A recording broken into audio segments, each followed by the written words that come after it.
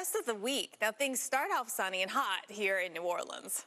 Yeah, but storms filter into the Big Easy every day through the weekend. This is going to be one of those things where we're going to be dealing with it for a few more days at least. I know, rain like this coming down. Yes. I'll tell you what, it's a wet forecast when you see how much rainfall could come down this week. A widespread area of 1 to 2 inches of rain hugs the Gulf Coast, but spots that get 5 to 8 or 3 to 5. It's almost like we've seen this map before.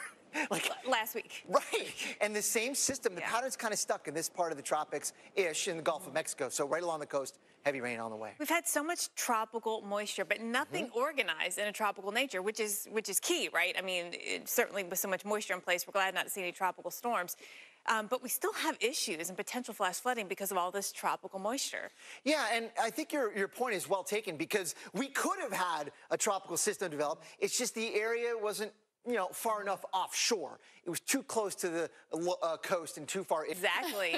I mean, I feel kind of left out because there's been so many great shows. I haven't seen any either, even the ones that have made it all the way south. No, I've missed all of them. I've been shut out too. Oh. Yeah.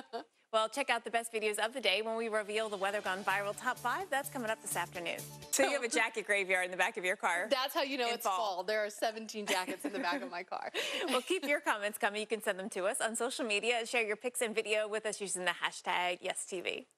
Hail alone has caused the highest damages cost in the U.S. this year. So with the chance for more hail and severe storms this week, we're going to take a moment to talk a little bit about what is hail and why it can be so costly. I mean, when you think about it, it's basically a chunk of ice that is flying down from the sky, so it makes sense that it can do a lot of damage. A lot of damage. It often covers large areas. Like a tornado is real small, but a hailstorm can cover much larger territory and impact a lot more people. And I always think about the kind of winds involved with just the creation of with fall as well. Yeah, I mean, especially I'm from the north. It was always in the north. It was always the day after Labor Day. You go back to school. I can see that. You wear your fall clothes. Fall begins.